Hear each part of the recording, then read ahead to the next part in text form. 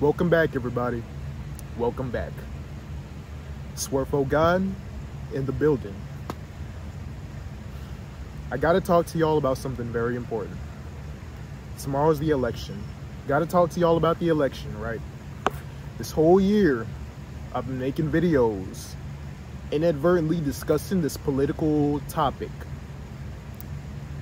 Discussing Trump, Biden, Camilla, the assassination attempt, the arrest, just all types of different shit in regards to this election. And it's tomorrow. Some of you guys are probably wondering, since I accidentally talk about this shit so much, who am I going to be voting for? I'll tell you right here, from right now. I will be voting for Kamala Harris. For the main reason is because Trump is an existential threat to our democracy, our bureaucracy. I'm playing. Guys, if I ever start talking like that, just know I got some Diddy tapes leaking out there somewhere. But the truth is, guys, before I even discuss who I'm gonna be quote-unquote voting for, I just need to get this off my chest, because I've just been noticing something that's so upsetting to me as a person, as an individual. Guys, in every video I say we're in a matrix, we're in a video game, we're in a virtual world, whatever you want to call it, right? But once I put all that to the side for a moment and, you know, respect this vessel that we're living in, I am an American. I was born here. I love this country. I love, you know, my family, my community. I have never seen the political divide be so volatile and so hateful and so hate-fueled. I have never seen it like this. Some people attribute it to the social media algorithms. Some people attribute it to the just the over hyper fixation on being right all the time in regards to social and political issues. Some people think it's a mixture of both. But the truth is, guys, I have never seen so much hatred for the fellow American just because they disagree with you on something like taxes or the damn economic shit in regards to foreign whatever. I have never seen so much hatred ever, and I don't know why it has to be like this, because everybody can agree that we all want to see a better country for ourselves and our kids.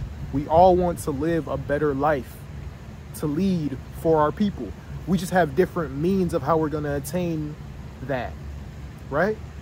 And this whole thing of where we have to call other people garbage, call other people Nazis, call other people trash, just because they have a different outlook on the world. Why has it, what is happening to our country? What is happening to the world, man? So, and for those who are wondering, no, I won't be voting this year. I don't even think my voter registered thing is still active. I don't even know or remember. But it's just so upsetting to me that it's just gotten so hate driven.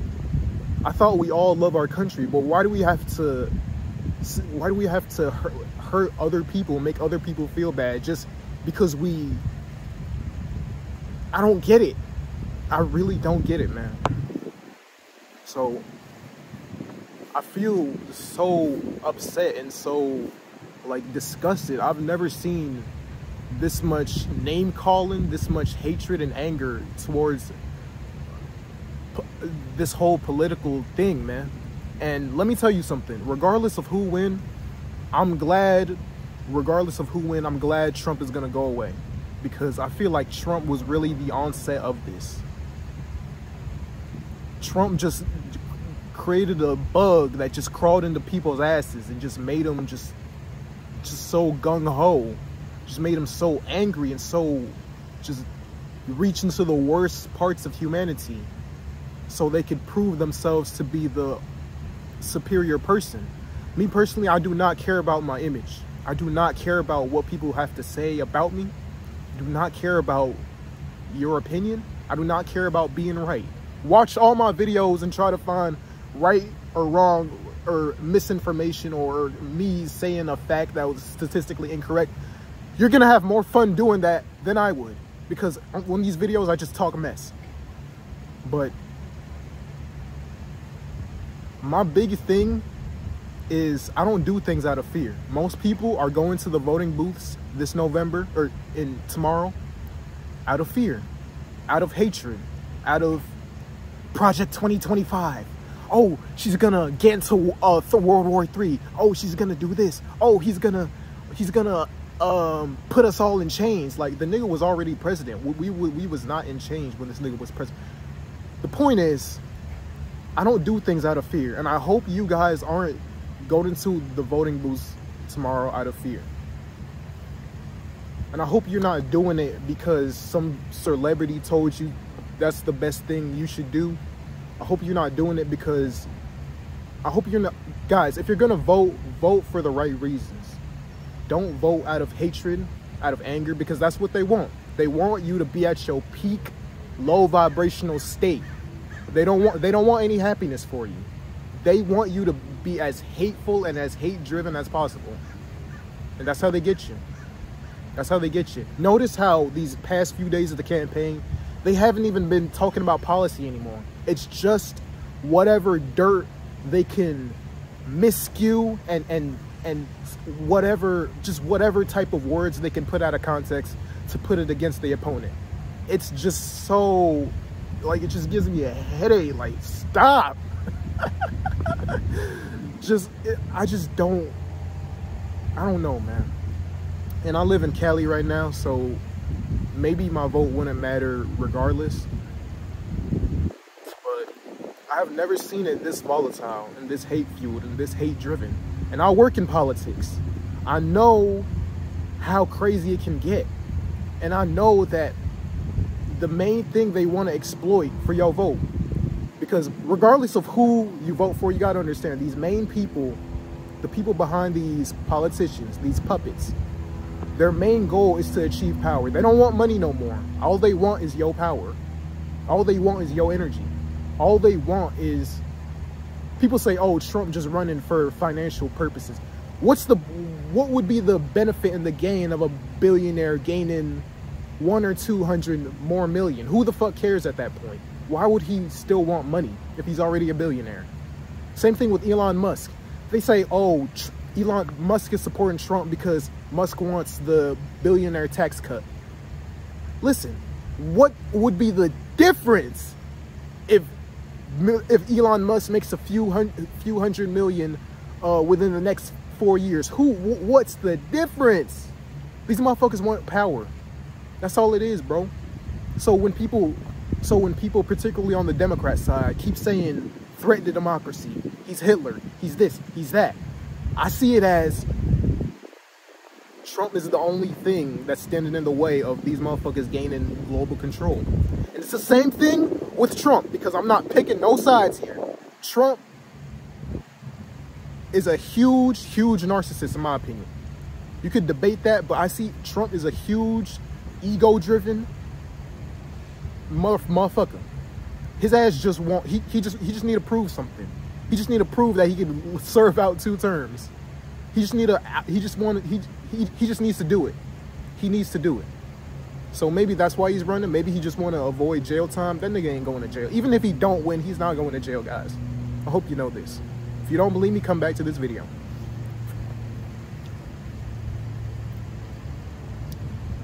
My point is, neither of these sides are coming down from the heavens or coming down from the most pure, most sanctified place in America just to come save you. Neither of these parties are here to come save you. I hope you know this. So if you're dealing with something Because I feel like the most loser type shit you can do is blame your losses and blame your failures on the powers that be. Oh, my life sucked, so it's the governor's fault. So it's the congressman's fault. So it's the senator's fault.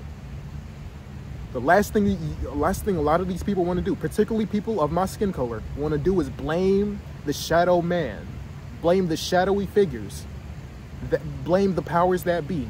Take no accountability for your own losses, your own failures, and not accepting the fact that losses are just learning lessons. That's why they both start with L's.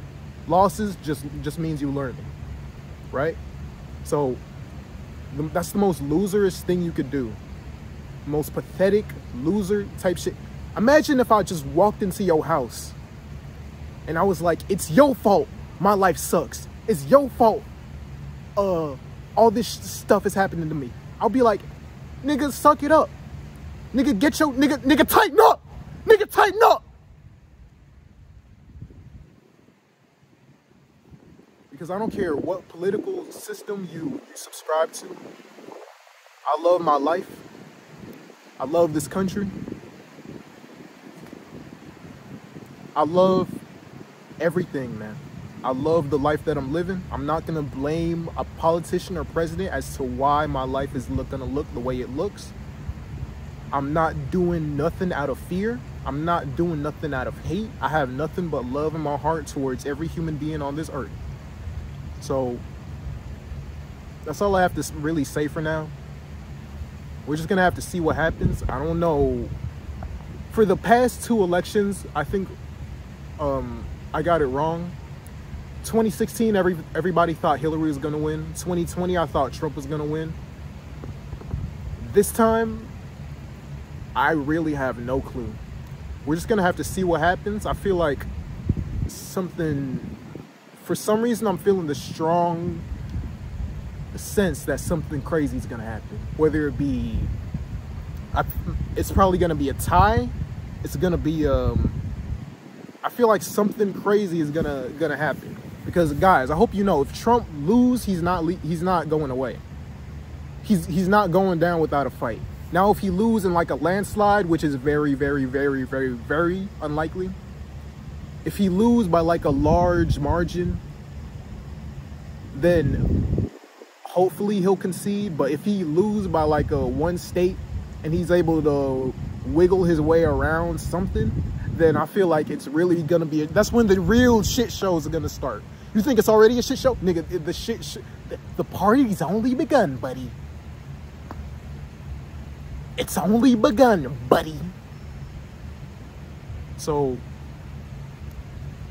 just for preparation purposes, I recommend, because we don't know what's going to happen at all, because regardless of what's going to happen, there's going to be riots. Regardless of who wins, there's going to be riots. So, just stock up on food. If niggas come knocking at your door, if motherfuckers start rioting your towns, because that's what a lot of people want to do when they can't get their way. They rile and pile and start partaking in coonery and buffoonery. Stock up. Just grab you some noodles, grab you some dried fruit. Make sure your tank of gas is full. Make sure you got everything that you need, because we don't know what's gonna happen.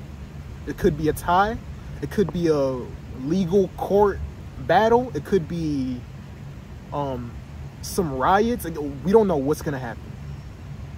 And this is why I say all the time, don't rely on these politician motherfuckers to come save you, because all these niggas is playing the same card. Earlier in this video, I imitated what a lot of these celebrities is out here doing, because I feel like all the support for Kamala, because she didn't win nothing, she didn't win no nomination. All the support for Kamala is from the powers that be, is from certain individuals telling them to do so. Because these Diddy tapes, them hoes is real. Them hoes is real, I'm telling you. And a lot of these celebrities is so compromised. A lot of these motherfuckers, they all demonic. All these politician motherfuckers demonic. Trump best friends with Jeffrey Epstein, Kamala, and her crew, they all some shady individual. Just keep don't pay attention to this shit, but understand the bigger picture. Understand the underlying message. These billionaire celebrities, why are these billionaire celebrities supporting Kamala if she's gonna make them quote unquote pay their fair share? They're compromised. They're getting either paid to do it, or they got Diddy tapes or something we don't know about. Anybody with a brain and 2 pieces of common sense can attest to that, right? So, last thing I'm gonna say. Don't be invested in this shit. Just sit back, relax, and enjoy the show. Because no matter what, we gonna be all right. No matter who win, we gonna be all right. If you love your country, if you love yourself, if you got love within your heart, you gonna be all right. Now, if you got hate within your heart and the opposite party start winning, who knows what you gonna do? You probably gonna go wild. You probably gonna, who knows? But just know, if you lead with love, you're gonna be all right. Swearfo guy in the building, in the outside, and I'm out, bro. Peace.